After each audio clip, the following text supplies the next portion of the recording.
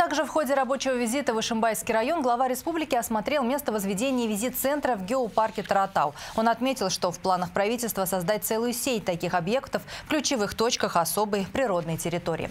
Строительство первого визит-центра уже завершается. Здесь туристы смогут получить информацию о геопарке, местных производителях и ремесленниках, а также выбрать экскурсии. Кроме того, при содействии Национального музея Башкортостана планируется создание экспозиции с предметами, представляющими историческую ценность.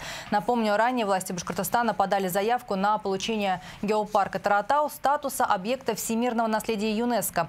На сегодняшний день республиканский объект вошел в число 16 территорий кандидатов из разных стран мира, заявки которых рассмотрит штаб-квартира глобальной сети геопарков в 2021 году.